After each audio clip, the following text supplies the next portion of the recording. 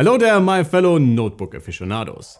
Framework is back in the studio, and while we are all waiting for their 16-inch version to finally hit the market, it is time for the AMD update of their bread and butter 13-incher we reviewed a few months back.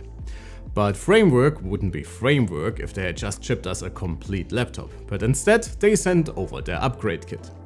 So we will do something today that you cannot do with any other notebook on the market right now. Change your entire CPU platform and turn one laptop into two functional machines.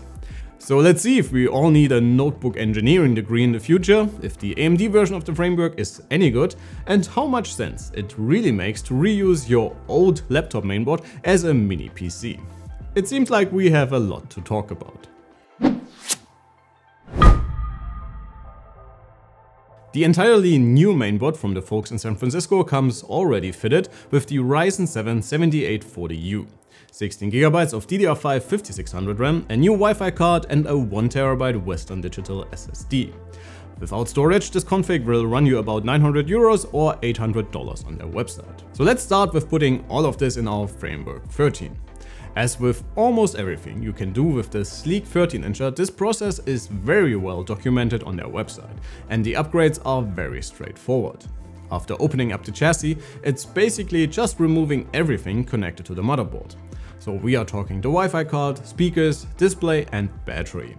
And within a few minutes you are greeted with a lot of empty space to populate with your shiny new AMD mainboard. Then you do the same in reverse and connect everything you unplugged before, add your RAM and storage, and you are ready to go. The whole process was painless throughout, and while I am someone who likes to tinker with tech and has quite a bit of PC building experience, this should also be pretty easy for someone doing this for the first time. If I had not been filming the upgrade process, swapping the motherboard would have only taken me about 30 minutes. The same holds true for the Coolermaster case to reuse our Intel motherboard. And I really have to give Framework some credit here for thinking about a solution for what to do with the components you take out of your laptop so they don't end up as e-waste. The small case is a housing for the mainboard with the same hot swappable I/O modules that you could use for all sorts of things. As a mini office PC for your kids or partner, as a streaming machine for your TV, or hell, even if you just want to sell your parts as a functioning machine. But let's circle back to our Framework 13 for now. Since it's the same chassis and display, please check out our existing review for the Intel version for more information about all of that. I will link it in the description below and up here somewhere. While the port situation is also essentially the same, you can still pick and choose your desired layout and selection on the fly with their super handy modules. USB 4 and Thunderbolt do need some explanation with the AMD machine. While you can outfit your Framework with 4 USB-C cards, they will not behave the same across the board. Only the 2 rear ports will support the full USB 4 functionality, while the lower left port is 3.2, so data only. And the one on the right is 3.2 Gen 2 with DisplayPort functionality. But let's finally talk about performance. And well, what can I say? The Intel version with the i7 1370p was already one of the fastest notebooks in this form factor. And the same holds true for the Team Redfield upgrade. In our performance rating, it is pretty much on par with its Intel counterpart, trading faster multi-core performance for slower single-core results. And you will have a hard time finding a faster small notebook as of right now. System performance, which we measured with PCMark, is also very impressive, showing the Intel-equipped competition where it's at when you can rely on a much faster iGPU in the form of the 780M.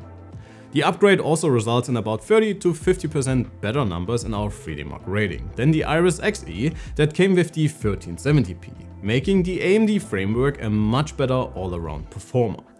Some light gaming is not entirely off the table as well, even though we wish that Framework would offer some faster displays for a smoother visual experience sometime soon. But the added performance is of course just one side of the equation. So how about fan noise, power consumption and battery life? To begin with, the 13-incher has never been the quietest of all laptops, and this holds true for the AMD powered mainboard as well. While it's mostly pretty silent during low load scenarios, more intense workloads will result in audible and pulsing fans. As always, we have prepared some noise samples with temperatures and power levels for you, and if you want to dive deeper into everything, please head over to our written review on our website.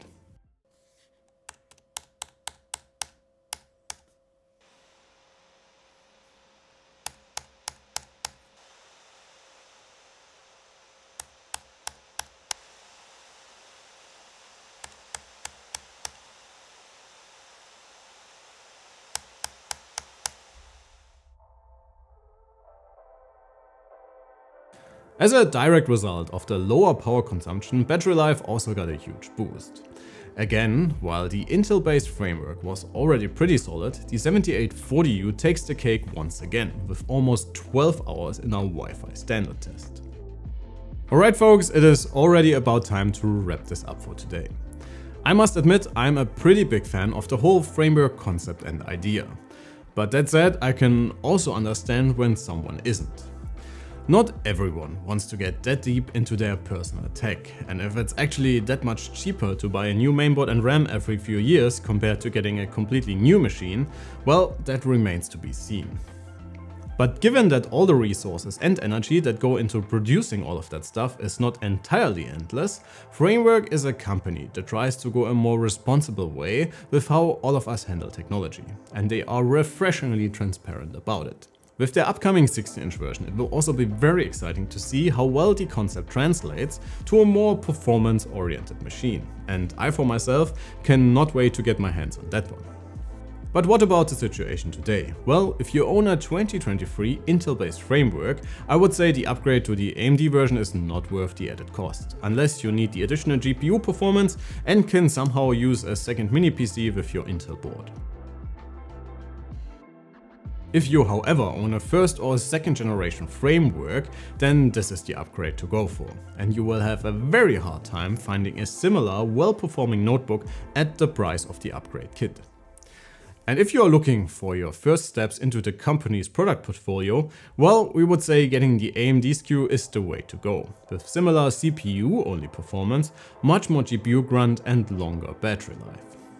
But please guys, sound off in the comments below what you think about the AMD framework, and let's talk about the future of modular mobile notebook tech.